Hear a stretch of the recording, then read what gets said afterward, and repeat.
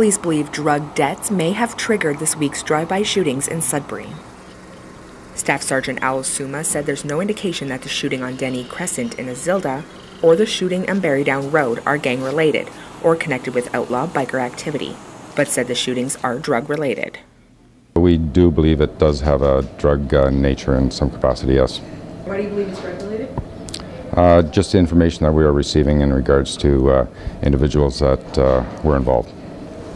Investigators believe that 2 different firearms were used in the shootings, but have not determined if both weapons were the same caliber.